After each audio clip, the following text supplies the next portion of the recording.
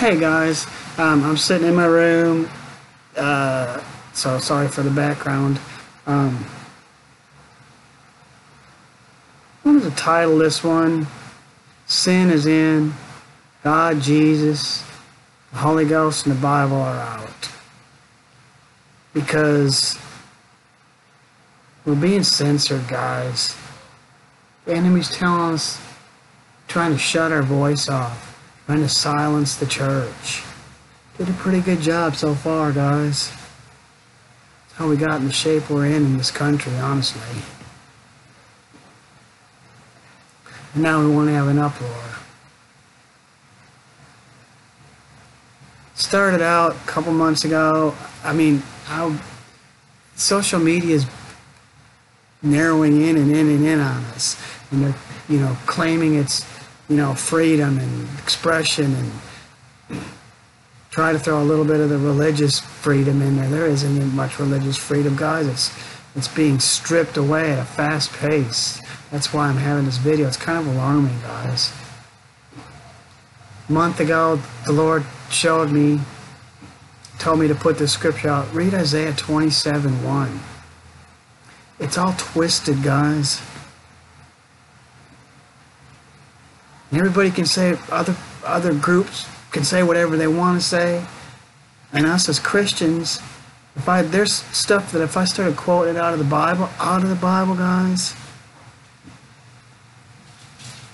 it'd be taken off.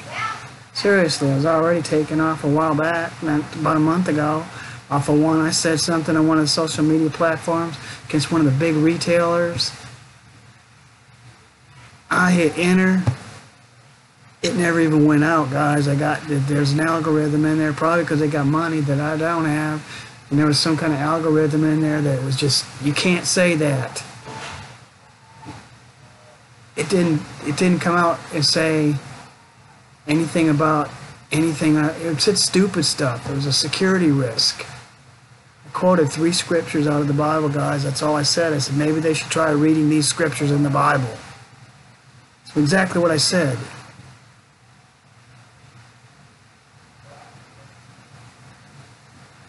I don't know how long this one will last either, honestly, because now it's changed. It just recently changed.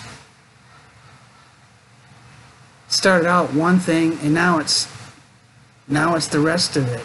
Now the real truth is starting to come out. More censorship. Cut you off. Don't quote the Bible. Criminalizing it almost, or it's probably the next step. Should we be surprised? No, read 2 Timothy 3:1-7. 2 Timothy 4. We'll believe fables, stories. Garbage, guys. Garbage. I'm going to end with this. Okay, recently, one of the political candidates, an uproar over it. Some of the stuff he said. I'm not even going to say it because I don't want to get pulled off. It's very, very, it is offensive. It's offensive to me as a Christian. That I can't speak. But it's not going to stop me. Maybe a little more guarded, but it's not going to stop me. But everybody was all in an uproar about the losing their tax status. And most of the preachers that were in an uproar, a few, very few. I'm not pointing out or highlighting any one person in particular. There was others. Franklin Graham was one of them that said, hey, now wait a minute. There was a bus that was running us over, and everybody was ignoring the sin that was in the bus and barking about losing their tax status of the money because the money was getting taken. Oh, heaven forbid. Is God not your source, guys? Shouldn't you just live by faith, guys? Maybe we're supposed to pay taxes. Probably not. No, I get it. Maybe, maybe not. I don't know. But why should that have been the big part of the issue? When there was sin involved in it, we should stand up against sin that's running rampant in this country. I guess that'll be considered a hate crime. soon, maybe. I don't know. It's time to really, really get down to the brass knuckles and pray and speak out. That's why I put that on there about time is holy even in politics. It's time for us to start voting in godly men and women and getting rid of all these other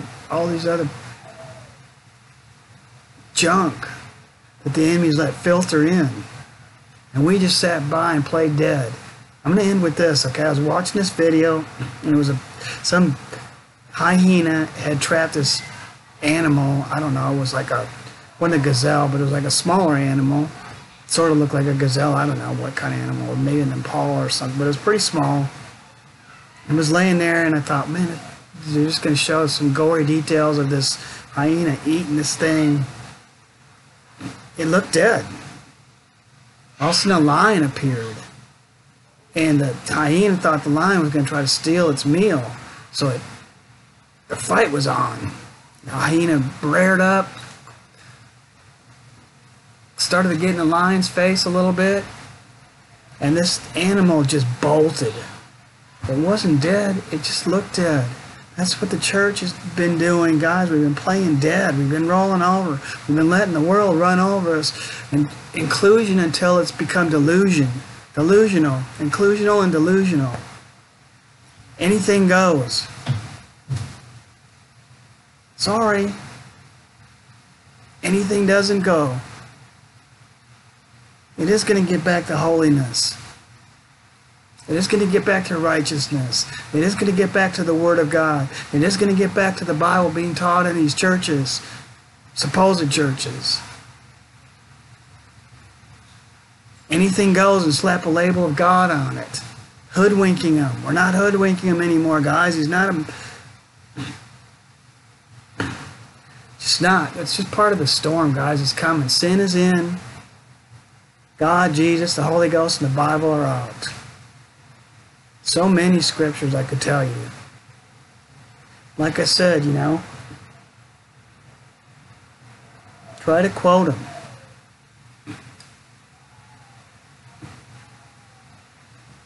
Carry your Bible, pick a public place, go to the airport, and try to preach the gospel with the Bible in hand and talk to people about Jesus. How long you think you'll last? Go to a courthouse. How long you think you'll last? Go to a school with a Bible in your hand. Saw this thing on there. This probably might not be real popular, but I don't, you know, honestly, it's not that I don't care. It's just that I'm a watchman, and I'm going to say what needs to be said. This said, I guess people are starting to try to get Santa Claus out of the school system now. And the post said, now that they want to take Santa Claus, everybody's mad and upset. Where were you when they started taking the Bible and the Word and the prayer out of our schools? How upset were we then? We weren't. That's part of what I said. We were like that animal that played dead. We just rolled over and we're going to get eaten alive. I'm sorry, guys. Jesus is still king. Prayer still works. The Holy Ghost is still real and seals the deal, and we need to be filled with the Holy Ghost and the Holy Spirit. So, are we going to let sin in and fill up the place, the building? Or are we going to kick it out? So, I'm going to kick it out. It has no place. So, there is a storm coming to America, guys. We're going to have to make a decision, guys. And look at it. It's not a... might look like a destructive storm, and it is going to probably destroy some things, but it's not going to be a destructive storm, is what the Lord told me. It's going to be for a purging, purification, a separation. It's time to separate, guys. The right from the wrong. Read Revelation 3:16. That's one. I will quote these scriptures. I had a dream, and the Lord said, Colossians 3:16 was just as important as John 3:16. I'm like, man, John 3:16 is a very important scripture. And they said later on, and within a couple weeks, he said, pick a book. So pick some. I don't like the numbers thing because it reminded me of the astrological garbage. But Colossians 3:16 is how we treat people. Our brothers and sisters in the Lord, mostly, really. But Revelations 3:16, read Matthew 3:16 about Jesus' baptism, Revelations 3:16 getting spit out. Genesis 3:16 is about life. Malachi is about, which is where we need to be right now. We don't owe the king anything. They pretty much, Meshach, Shadrach, and Abednego told him, hey, king, we know who we serve. He's able to. We're not bowing down. And that's what we need to do. I'm just telling you guys right now. Me too.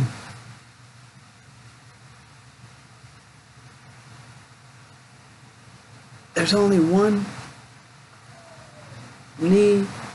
There's only one I'm going to bow to, and that's Jesus. Because it says every knee will bow, every tongue's going to confess. I'm not conforming to these, that's just another idol too, all these laws and stuff. I'm not saying we shouldn't obey the law, that's not what I'm saying, and run rampant and stuff like that. I'm saying we need to start getting people in there that are going to pass more godly laws.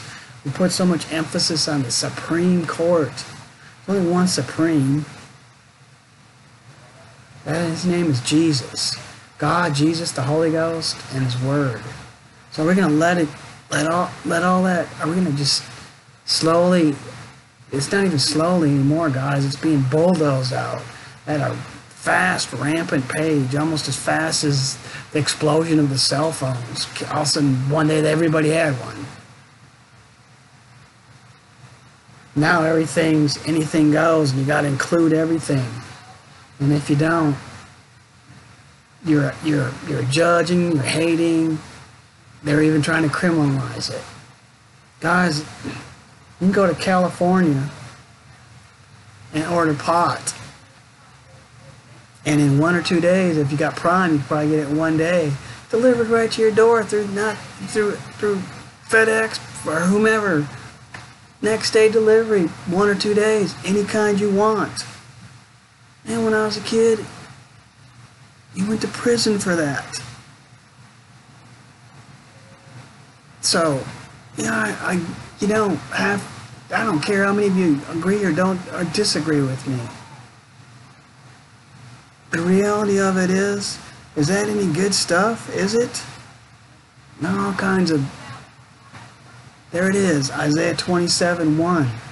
So, are we as Christians, Christ-like, full of Jesus, God, the Holy Ghost, and His Word? Are we going to sit back and say, it's okay, when it's not? We're going to roll over and play dead when it's not? We're going to play possum when it's not? I'm sorry, guys. I'm not trying to be. I'm in the midst of a storm. Some of it I caused. Some of it was some sin that I didn't realize that I was plagued with so much. I'm cleaning stuff up. I'm not the finger pointing guy, guys. I will end with this. He wants to come into those deep, dark places in our hearts where we won't even go. That's what He's trying to clean up. That's what this storm's going to be about. He told me that me and my wife were going to go through it first, but it's coming next year. A big storm, guys, and some of y'all are already in them. Because some of y'all are going to be forerunners. The censorship stuff is storms coming, preludes to the storm. Going to get worse and worse if we don't speak up, if we don't say something, if we don't preach the truth, if we don't tell people to open their Bible, if we don't tell people to be transformed by the renewing of their mind. Like I said, places all over. America's supposed to be a free country, a free land, free speech. Man, you can't quote the Bible in so many places. Can't even carry it. The Bible, guys.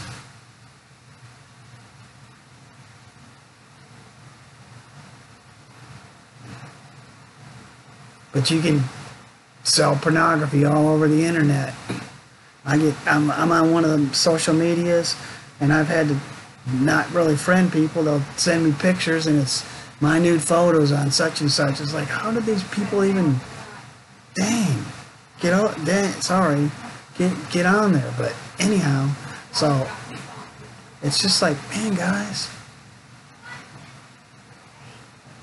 Isaiah 60 and 60:22. But it's time to rise and shine, guys.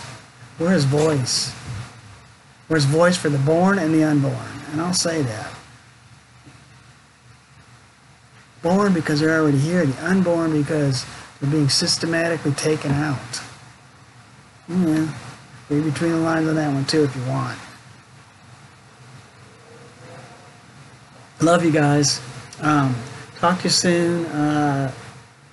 I'm sure I'll get a few comments. I don't know how long this video will even last out there. It may not. That's okay. No, it's not okay, but anyhow, love you guys.